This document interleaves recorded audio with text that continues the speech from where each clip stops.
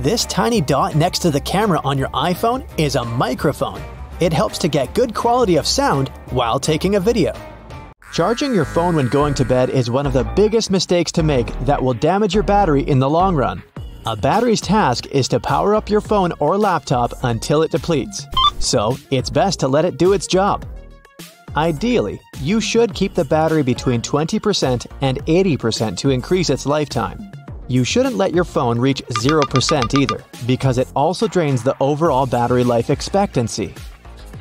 It's fine to leave your phone plugged in every now and then, but it's a huge mistake to charge your device under the sun. It'll take longer to top up and will absorb the heat faster, causing it to shut down under extreme pressure. Batteries often tend to overheat, so keeping them under the sun is like leaving a batch of cookies in the oven for too long. Speaking of cookies, you probably heard they're useless and bad for your phone. Put that pack back! I'm not talking about those cookies here. I mean that pop-up notification that comes up and lets you accept cookies for the website preferences. Those cookies are basically meant for saving some basic information, so that you don't have to go through the tedious effort of selecting the preferred language, adding your email and password, or other simple things that let you use the website with ease. Having an overloaded number of saved cookies and cache can slow down the internet speed in your browser, causing it to crash at times, or even halt you from accessing certain parts of the website. So, every now and then, it's good to clear them out so that your browser and device can run smoothly. Avoid downloading apps from sketchy sources, even if the app has a flashy sign that says "free." Those apps carry viruses or malware that can harm your phone and ruin your data. The best you can do is avoid unofficial app stores and stick to those with reputable reviews and ratings. If you succumb to such apps, at least download some antivirus software to defend yourself and alleviate the risk of damage. Just because your phone is water resistant doesn't mean you should take it swimming with you often. Yep, you better leave it on some firm soil when you go swimming. Water resistant simply means that if water accidentally spills on it, you won't have to worry about any heavy damages.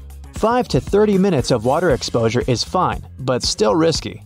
And more importantly, don't dip your phone in water frequently, even if it's for a short amount of time. The long-term exposure will damage the hardware, which will cost you a lot of money to repair. Cleaning your computer screen is always a good habit, but have you ever cleaned it on the inside? Nope. You shouldn't dismantle your computer for no reason, or remove any hardware pieces. But dust can collect inside and damage your hardware. So, get a clean, dry towel, preferably a microfiber one, and wipe away the dust. Make sure to clean the fan, and get the inside corners that can store pockets of dust and debris. You'll be surprised to find tiny hairs, crumbs, and other dirt inside your computer. Don't use regular cleaning products for wiping surfaces to clean your laptops or phones from the inside. The chemicals inside can cause permanent damage. Rule of thumb: always get protective cases for your phones. Some of them will come with a hardcover case upon purchasing it. But if not, then get one. It will pay off if you ever drop your phone. The case will save your screen and you'll no longer get those annoying scratches that seem to pop up out of nowhere. Whatever you do, at all costs, don't stick any metallic objects in your charging ports. Paper clips, pins, and wires aren't meant for cleaning them. A metallic object can damage the hardware inside the charging port. Little holes like charging ports can store a decent amount of dust and other little things that can ruin your phone. Use a wooden object like a toothpick to clean around the edges. Make sure to be gentle, otherwise you can break some sensitive objects inside. Don't try to remove dust using your own breath. Water particles can even be more devastating than metallic objects. Don't carry your laptop by its screen, even if it's just a short distance. The body's there for a reason. It can handle the pressure of being lifted and placed on any surface. The screen is thin and sensitive and has delicate hinges that aren't built for withstanding the type of pressure like being carried. The ideal way to carry a laptop is by holding it with two hands and placing it on a smooth and flat surface. When connecting to public Wi-Fi hotspots, always make sure that the connection is legit. Imagine this: you're sitting in your favorite coffee shop with a lot of work on your hands. and find out that there are two independent Wi-Fi networks. You choose one of them and get to the landing page where they want you to enter your email, password, and other personal information. Weird. The landing page is almost identical to the page you usually open, but you notice some things are quite off. First, there are some common typos in the sign-in page. Next, the logo of the coffee shop is pixelated. This is a mock-up site that bad people use to steal your data. Since they are in control of the site, they see your email and password on their end and can now have access to your bank account and other sensitive information. Now, one reason why your 1% battery might last a long time is that your phone's playing it safe. It has 1% battery left for you to use Wi-Fi, Bluetooth, stream a movie, all while downloading a system update. But if you're just scrolling your feed, 1% is going to last a while. There's also a bit of psychology in it. When you see that your phone's about to turn off, it kind of encourages you to plug it in ASAP. By the way, modern batteries can't be fully charged or fully drained. If you live somewhere cold and your iPhone keeps turning off whenever it's below zero outside, go to Settings, Battery, and check the battery health. If it's less than 85%, you might want to think about changing the battery. Otherwise, it'll turn off every time you leave the house. Ouch! Even if you just upgraded your old phone to a brand new one, don't forget to charge your old buddy regularly. Lack of charge may impact battery life.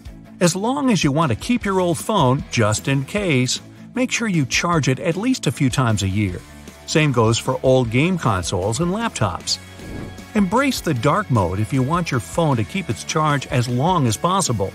The brighter your background is, the more energy it eats up. If you have dark mode installed, it'll use less power. If your laptop is a Mac and it has a backlit keyboard, change your settings to save some battery. Whenever you're not using your keyboard, the backlight should power off. Go to Keyboard Settings and choose how long you want the keyboard to stay on for. I have mine on for 5 seconds. To boost your Android, just turn off your data when you don't need it. If you disable the always-on mobile data, you'll have a longer battery cycle.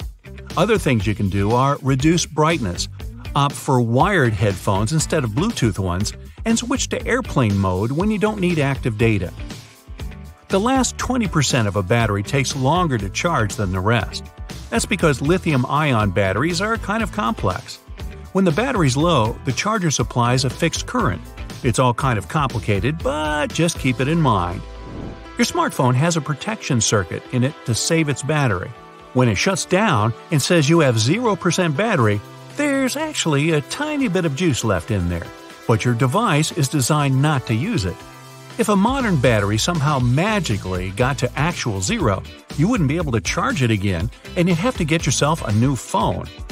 Now, don't drain the thing down to zero, then recharge it back to 100.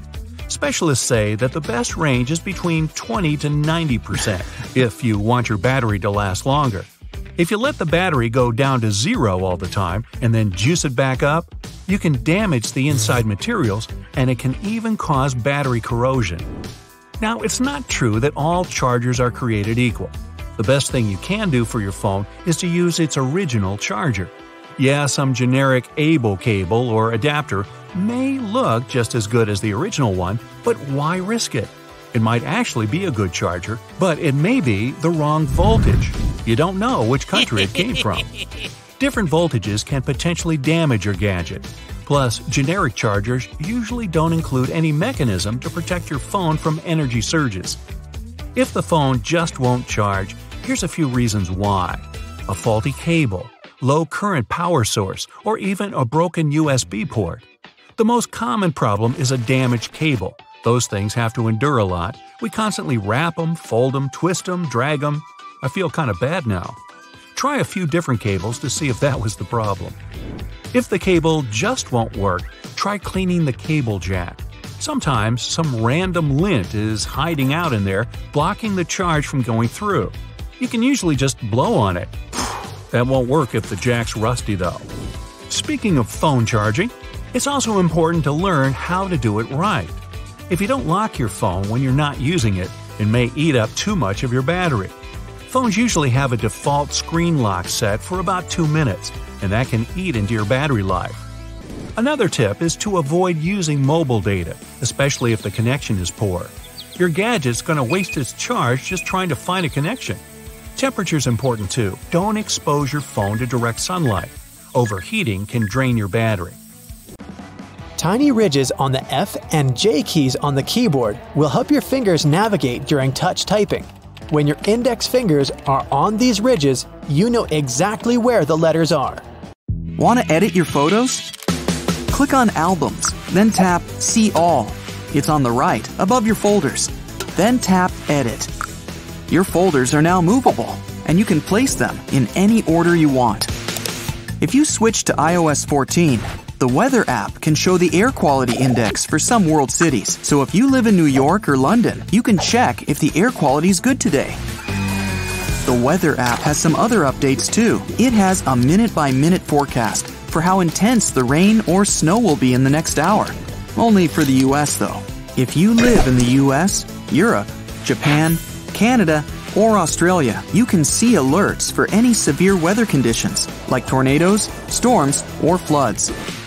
If you live in a really cold place and your iPhone keeps turning off whenever it's super chilly outside, go to Settings, Battery, and check the battery health. If it's less than 85%, you probably want to change out your battery. Apps on iOS 14 can be merged together. Just drag one on top of another, just like when you want to place an app into a folder. Now you can customize your screen even more, and hopefully save a little time whenever you reach for your phone. You can take a screenshot on your iOS 14 just by tapping your finger twice on the back of your phone. Go to Accessibility, Touch, Back Tap. You can choose from tons of options like Screenshot, Mute, Home, Lock Screen. The list is huge. Your phone even has a triple tap function, in case you're kind of a fidgety person. Your iPhone can scan any document and even recognize, copy, and paste text from photos. Just download the Google app, then tap the frame icon in the upper right corner. The camera opens. Then, all you need to do is choose text mode and take a photo of the text you want to scan. It might take a while to process, but when it's done, you can copy the text and paste it wherever you want. You can even use it to translate text instantly, like foreign menus, street signs, and instructions.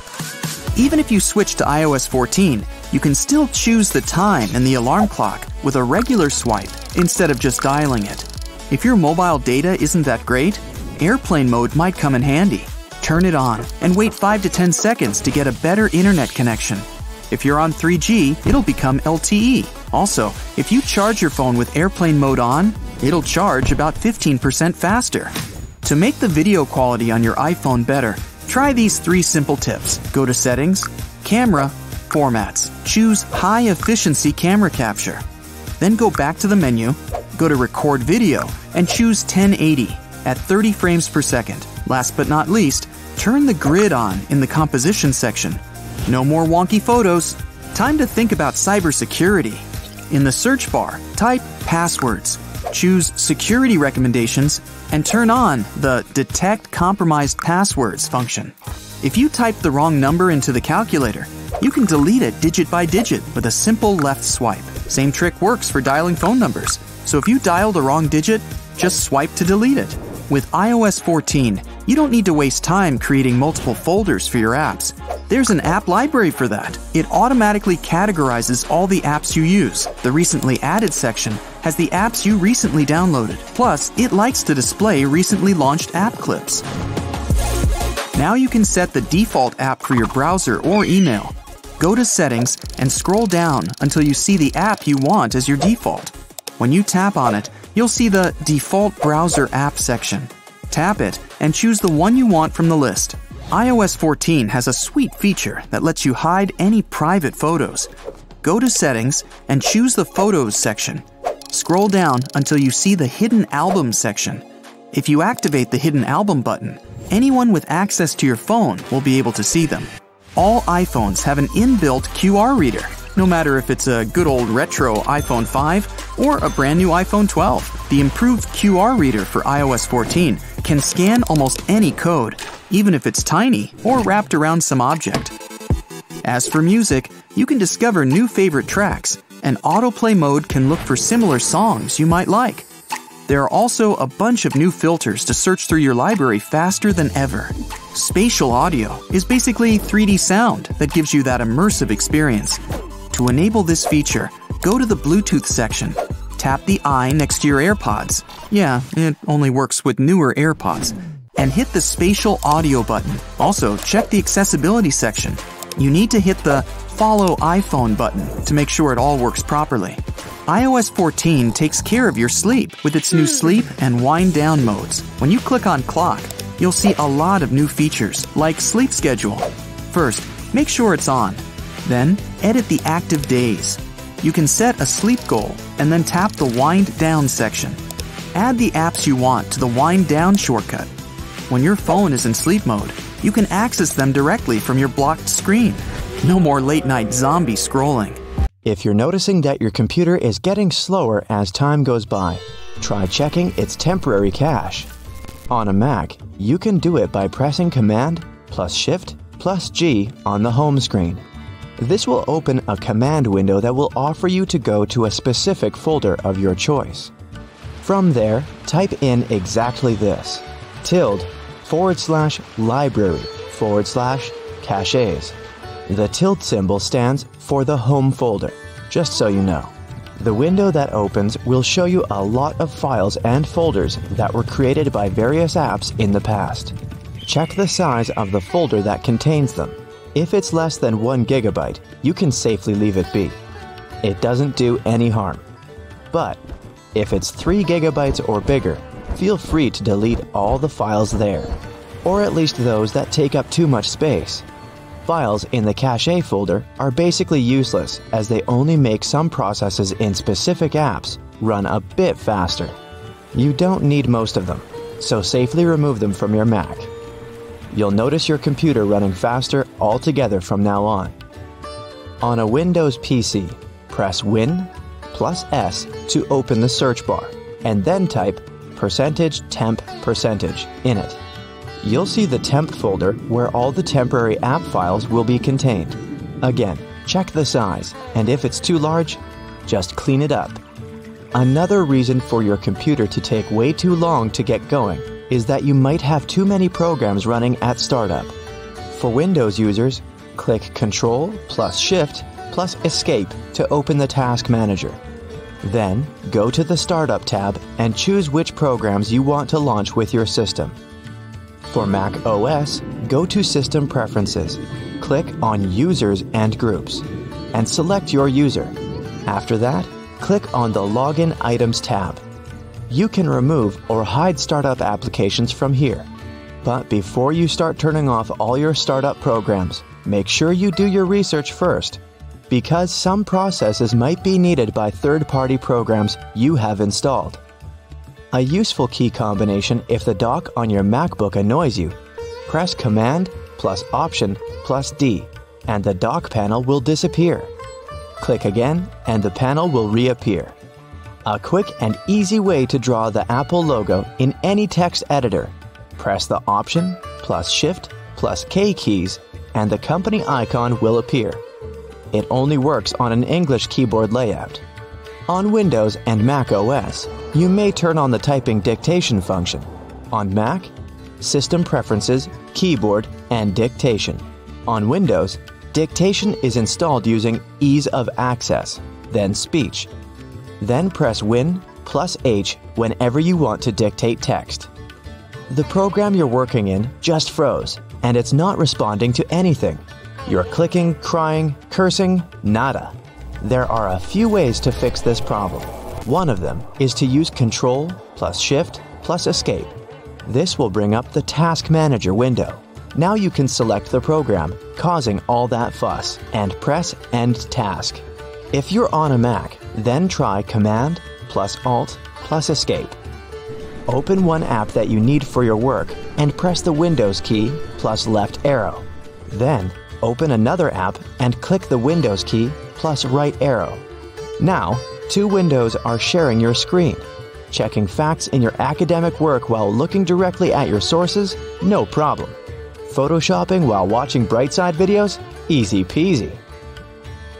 The Windows key combined with the plus or minus key will open the magnifier app, which allows you to zoom in and out wherever you point your cursor. The same goes for Mac OS, but you need to use the combination of Alt, Command, and plus to zoom. Set up Bluetooth, connect with devices in your network, use your PC as a Wi-Fi hotspot, turn notifications on and off.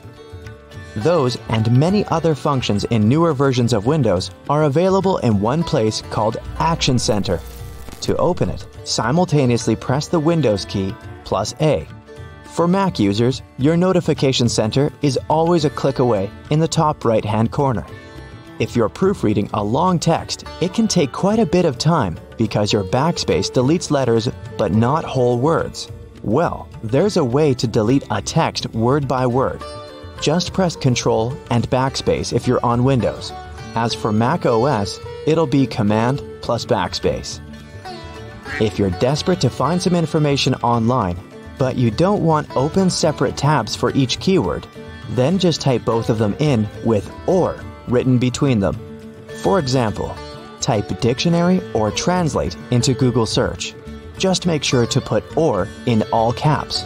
If you're super busy looking for some information online, and then you accidentally close one of those really important tabs, pressing Ctrl plus Shift plus T will save you. If you're on a Mac, then the shortcut is Command plus Shift plus T. That's it for today. So hey, if you pacified your curiosity, then give the video a like and share it with your friends. Or if you want more, just click on these videos and stay on the bright side.